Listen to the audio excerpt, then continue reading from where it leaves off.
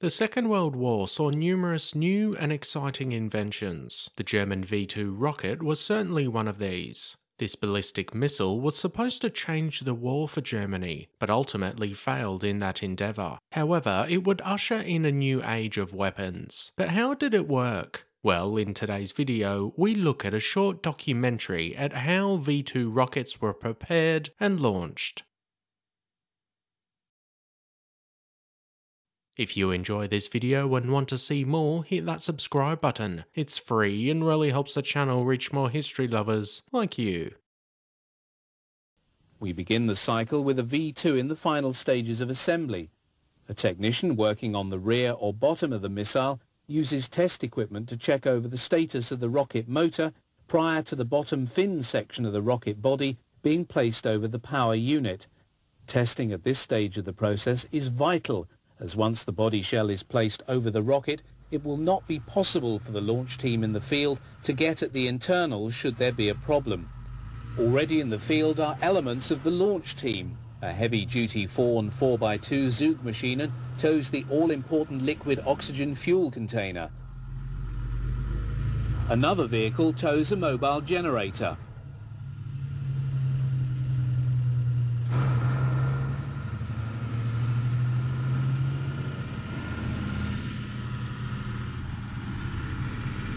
The Fawn lorry towing the LOX tanker can clearly be recognised by the wisp of oxygen venting off into the air from the rear of the large tank. This small convoy is passing through a village as it makes for the pre-arranged launch site.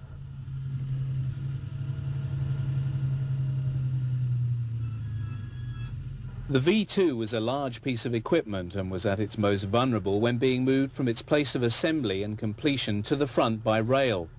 By the time the Germans began their launch of the V-2 from The Hague, Allied forces were already in Europe and advancing into Belgium and moving on Holland itself. The whole road and rail network in northern Germany and the Low Countries, still servicing the needs of the Wehrmacht, was under constant surveillance and attack from wide-ranging Allied fighter bombers. It was for this reason that many, if not all, V-2s sent to the frontline units were camouflaged to disguise them from the air. Clearly those we are seeing here being coloured in large sections of black and white are test rockets, and the film has been made as an exercise for instruction purposes. That notwithstanding, what is seen here is an accurate depiction of the whole process used by all V-2 launch teams in their preparation of the rocket, from its arrival at the railhead through to its actual launch, and is therefore characteristic of all launches of the V-2 undertaken during the bombardment of London and later still of Antwerp.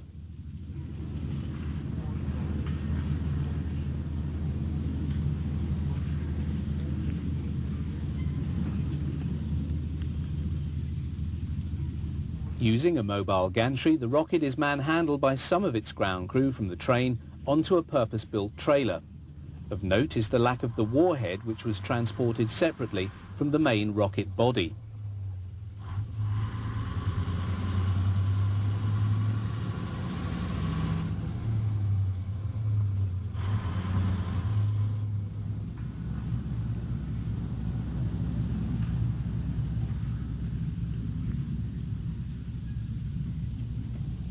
At a site well away from the railway siding, the rocket armourers take off the seal covering the nose of the V-2 and prepare to fit the actual warhead. This is found in its own sealed container section, which is raised up to the nose of the rocket body using a chain and tackle located on another mobile gantry and then offered up to the nose.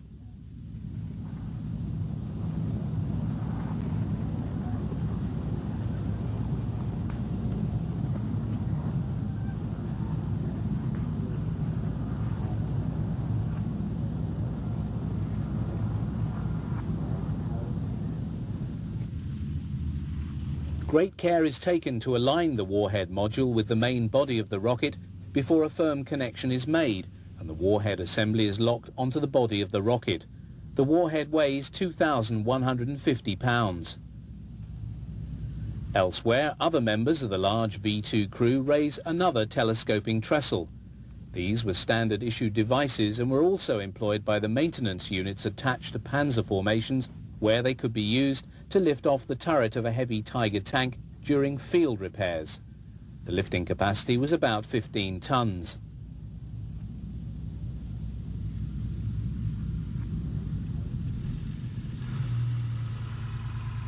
With the warhead now fitted, the Vorn Zugmaschinen pulls the V-2 up and underneath the newly raised field gantry.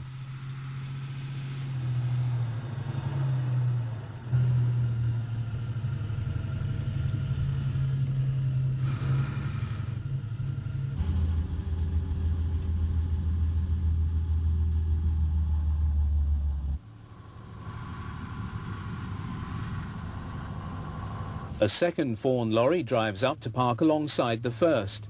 It pulls the specialised trailer which is used to carry the now assembled V-2 to its launch site, and once there raise it so that it can be placed on its pre-sited launch platform.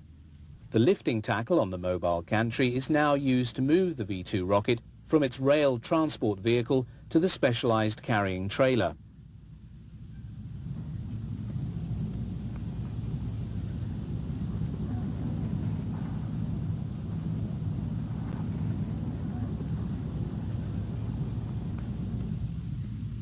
The slow progress of moving the rocket from one trailer to the other is indicative of the delicacy used by the ground crews in moving the missile. It is important to avoid any damage.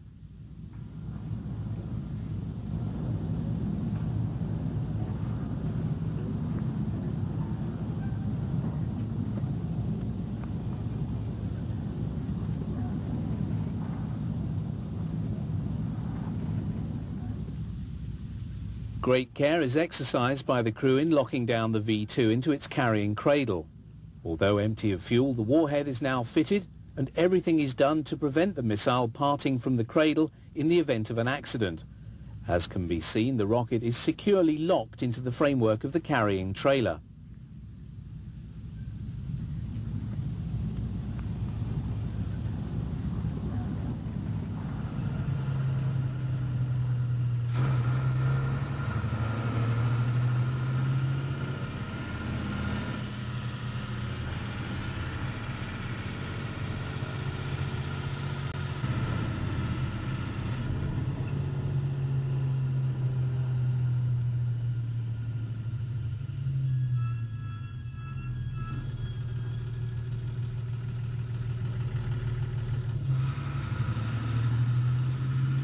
The rocket is now taken off to the launch site.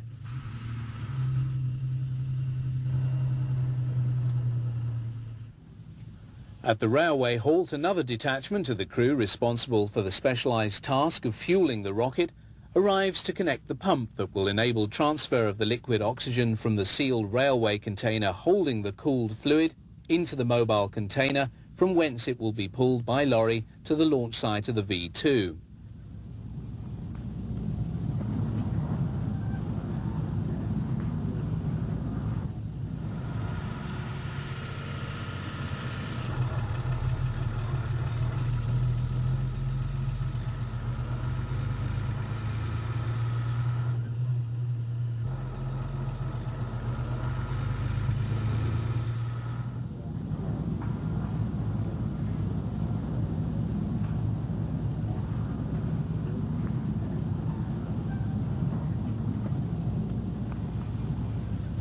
Once all the pipe connections are made, the valves are opened and the transfer of the cooled liquid oxygen begins.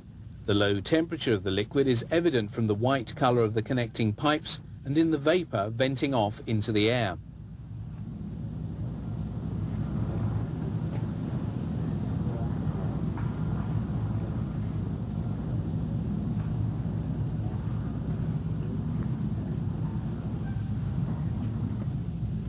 At the chosen launch site, another Vorn Zugmaschinen pulls a trailer which carries the launching base for the V-2.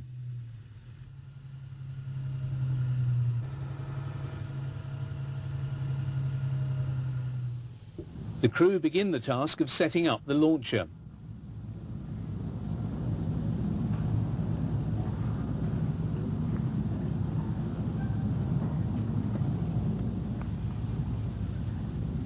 On each corner of the launch platform is an adjustable telescoping support. They are lowered by crank and placed onto the ground in preparation for the arrival and erection of the rocket. While this particular exercise clearly employs a hard stand, which makes the task easier, in actuality the mobility of the V-2 permitted it to employ any fairly level clearing in a forest to launch the rocket. In order to stop the whole edifice from sinking into the ground or toppling over, railway sleepers or lengths of steel girder were placed onto the ground. The crew would then rest the 4 supporting jacks of the launcher on these. Such methods were used in erecting the launchers in The Hague.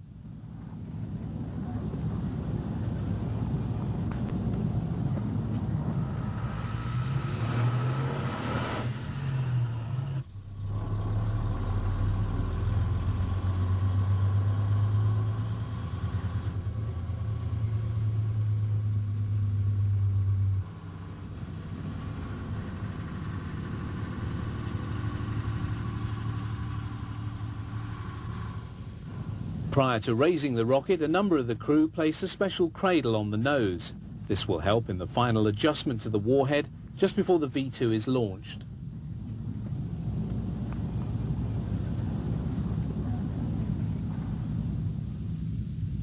The Milowagen is then winched towards the launching platform by the Fawn towing vehicle.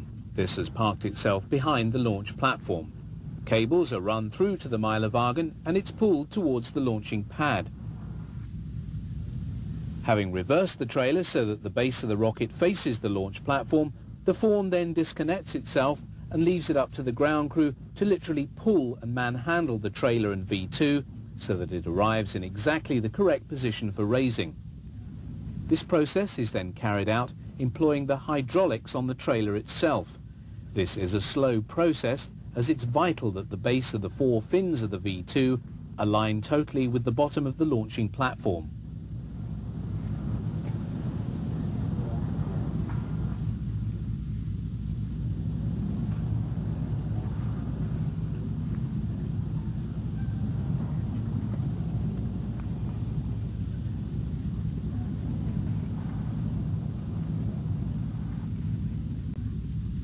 Very slowly, the V-2 inches up from the horizontal into a near vertical position.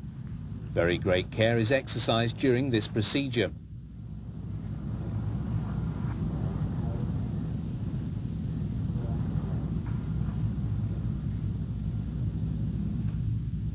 When the boom operator is certain all is well, the gantry is pulled away, leaving the V-2 resting by itself and without support on its launching platform. At this stage of the process, the rocket commander gives the word by radio for the fuel lorries to make their way to the rocket for the next and most dangerous phase of the launch cycle to begin. The gantry is then manhandled away from the standing rocket by the ground crew. They also check that all is well by a quick but expert examination of the rocket and platform. Civilian surveyors attached to the launch team use their theodolites to ensure that the missile is correctly aligned to the vertical, as even a slight deviation could affect the path of the rocket through the air and thus its accuracy.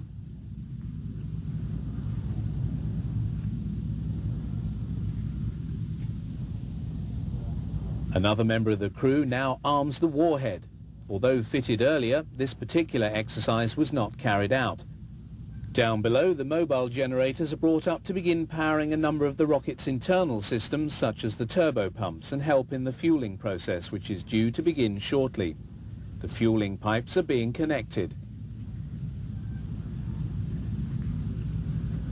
The liquid oxygen tank on the V-2 has a capacity of 12,200 pounds and is mixed with 9,201 pounds of ethyl alcohol and 379 pounds of hydrogen peroxide to enable the rocket to generate the 55,000 pounds of thrust needed to propel it on its journey.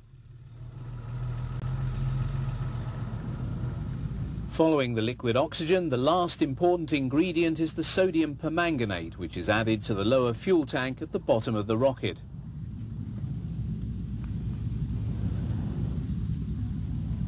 The next step is to assemble the igniter, which works on the principle of the Catherine wheel.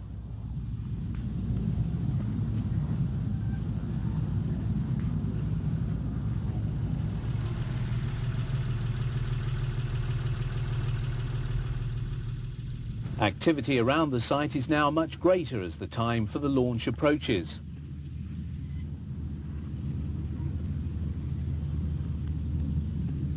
As the final adjustments are made to the base of the missile, including checking the motion and alignment of the guidance vanes, all vehicles and other personnel make their way from the scene to take cover. The igniter is placed in the venturi and connected up. The V-2 is now ready for launching. The launch is made from within an armoured variant of an 8-ton half-track.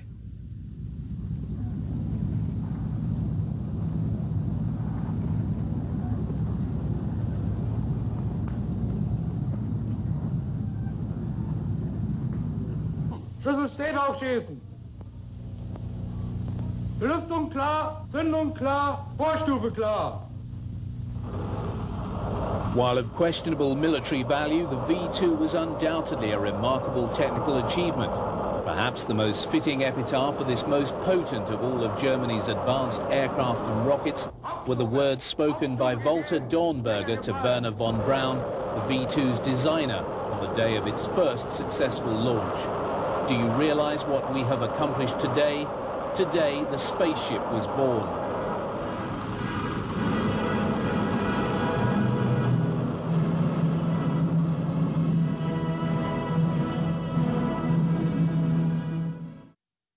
Were you aware that firing a V-2 rocket was so complicated? What did you think about the video? Let us know your thoughts in the comment section down below.